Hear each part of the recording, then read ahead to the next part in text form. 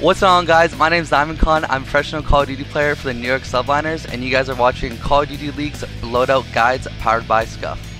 So to start things off, guys, I actually use the concave sticks. So you can see the regular PlayStation sticks. I find them best for me. You know, they fit my thumbs very perfectly. So next thing we're gonna start off with the smart bumpers and the smart triggers. You know, you got to make sure you're both throwing those equipments out faster, pulling the trigger faster, and aiming down those sights faster. One thing you guys will actually notice too on the back of the controller, I don't have any paddles on the back. That's due to the fact for me, guys, I actually play with claw. So to use claw, you know, I can just press the A and X, all the buttons with my index finger. And now, guys, let's jump right into the loadout.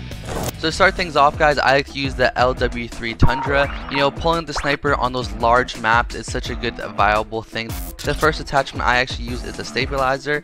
Now the reason why I use the stabilizer, you can see it's 40% ideal sway control. So whether I'm going for those long, hard scopes, you know, my sniper's not going to be moving around or swaying as much.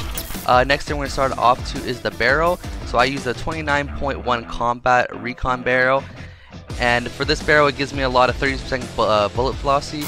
Now we're moving on to the underbarrel right now. So I actually use the SFOD speed grip underbarrel.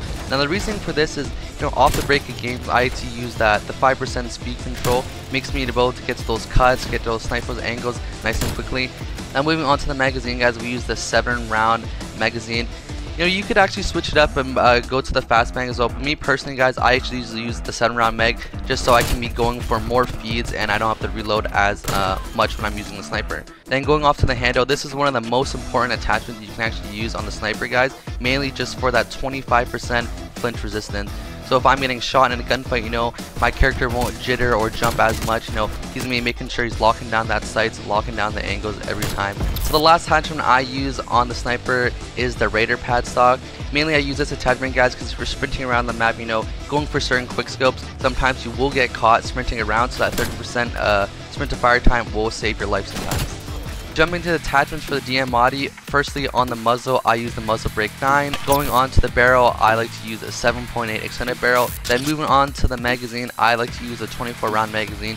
The last attachment I use on the handle is the airborne elastic wrap. Aim down sight speed 30%, and it's also going to give me that 90% flinch resistance.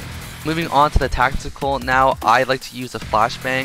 Moving on to the lethal, you know, I like to use the sticky grenade. You know, the sticky grenade can actually help you get out of those sticky situations.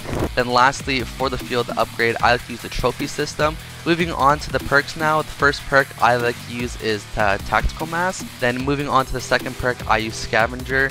Lastly, for the third perk, I like to use ninja. Then for the last wild card, I use the gunfighter. This is one of the most important wild cards you can use because going back to the primary attachments of snipers, I wouldn't be able to put all those attachments on my sniper class. So that's how I like to set up my sniper loadout, guys. Just wanted to shout out a big thank you to SCUF for powering today's video. Thanks for watching, guys. Make sure you're down and leave a comment down below to see what kind of loadout you guys want to break down next.